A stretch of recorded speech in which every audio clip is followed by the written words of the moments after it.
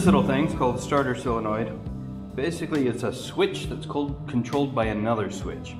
You have these big fat wires here. One goes from the battery and the other one to the starter.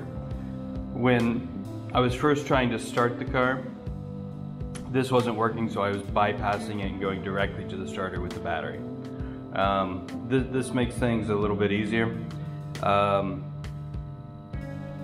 What I ended up doing, this part here had rusted in place, and that needs to move up and down. Basically, there's a magnet, so when you push the S button, it engages the magnet, it pulls this in, which then connects these two together and lets the power flow.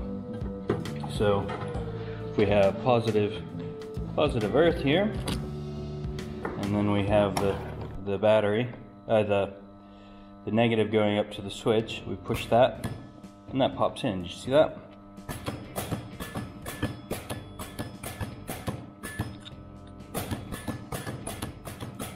So this is now working. That's good news. I don't have to buy a new one. I just clean this one up.